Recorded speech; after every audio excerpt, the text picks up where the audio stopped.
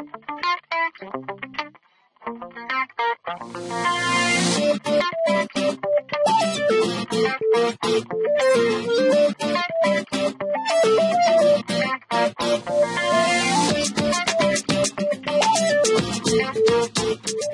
I'm Ty. I'm a Blue Wolf, and today we're going to talk about FlashFly and how you can wirelessly download your basic stamp programs.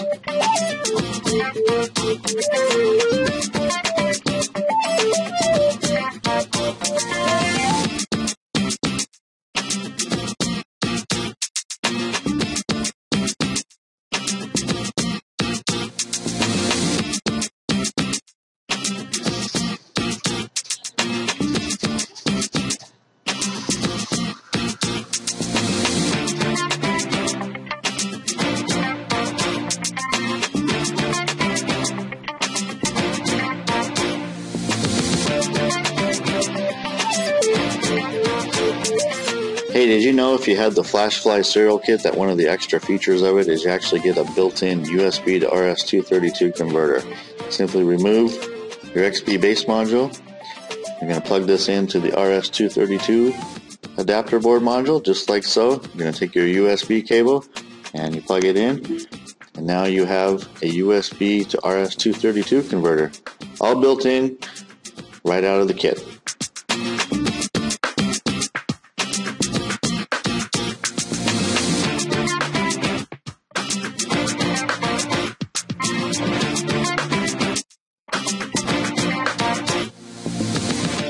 Okay, today we're going to talk about some of the modules that make up the FlashFly system.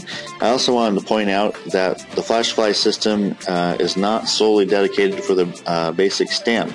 It could also be used for anything else that you might have. Let's say you have an Atmel processor or Arduino or PIC or anything else that you need to just transmit data back and forth from.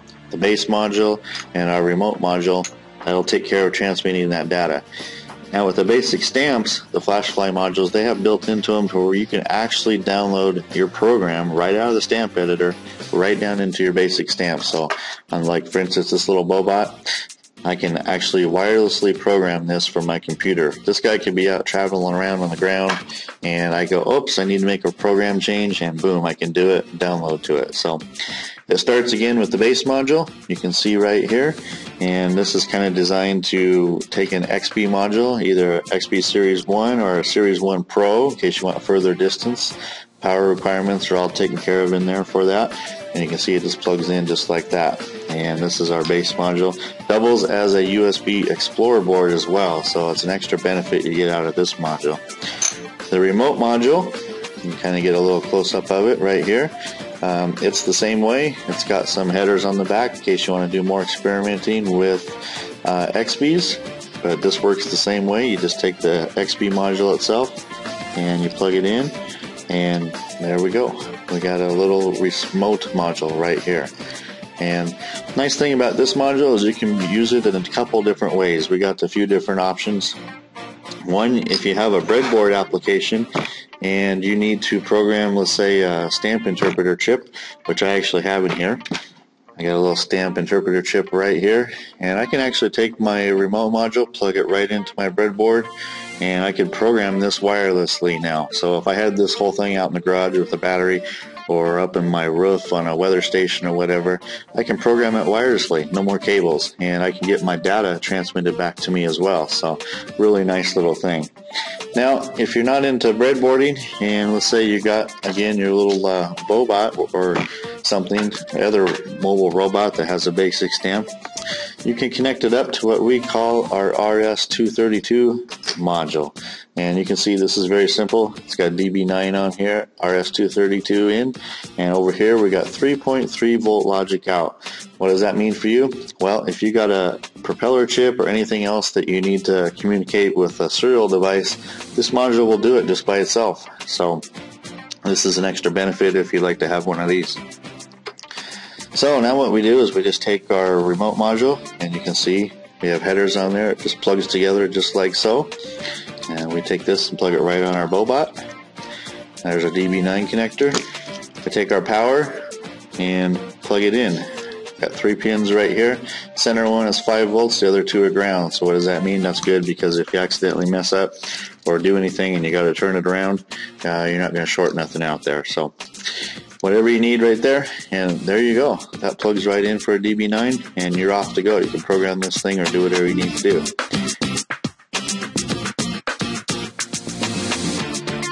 Okay, let's say your Bobot doesn't have a DB9 connector on it and you have a USB connector here. So obviously our RS-232 adapter won't work in that situation. So what we've created is called a USB stamp adapter module, and here's a quick look at it. It's got a little green power on LED down here so you know when it's working. It's got an onboard 5-volt regulator so you can feed up to 12 volts on the VN pin, and you can power things up. How that works is, let's say this was a USB connection on this point. You're just going to simply remove your basic stamp module off of there. You're going to plug it back in on top of the USB stamp adapter like so, and then you're going to take the remote module that we had, and you can see how it all interconnects together, plugs back in, and then you're just going to plug this right back onto the top of your board, and now you're ready to go. You can program this all via wirelessly and get data back and forth just like you could with the RS-232 version. Now the other nice thing about this board itself is that, let's say you have a little breadboard experiment going on and you just want to hook up a few LEDs or whatever. You can take the stamp adapter board right here and you're just going to plug it right on your breadboard like that, and you can actually wire things up to it, LEDs or some relays or some little tiny motors or whatever you need to do. So it makes a great little breadboard application as well. So hope that fills you in on some of what our modules do. Okay, today we're going to show you how to actually use the stamp editor to program your basic stamp. So the first thing we're going to do is we'll open up Basic Stamp Editor, get up on the screen.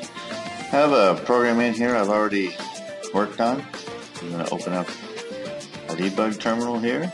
So you can see it shows up as COM32. So what I got is the base module right here plugged in, and I got a Bobot hooked up over here with the RS-232 adapter. So this is a FlashFly serial kit, and as you can see, I can hit the program button.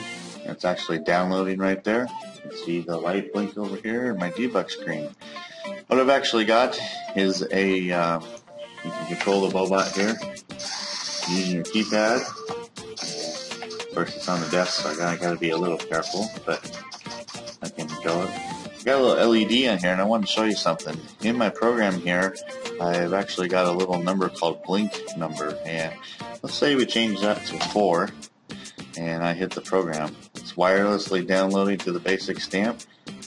And you should see that light blink 4 times, and then also we got 1, 2, 3, 4. So it changes real easy there. So, and again, I can still control it and anything I want. So the nice thing about this is I can actually get data back off of the Bobot too. So if you have whisker sensors or any switches that you need to read back, it's going to show up on the debug screen. So just to show you that one more time, let's change this number over here to, well, let's make it 6 this time. I'm going to download wirelessly. You can see up here, got number 6, and we got the light blinking 6 times over there. So that's how you do it. Program wirelessly, basic stamp. Welcome to FlashFly.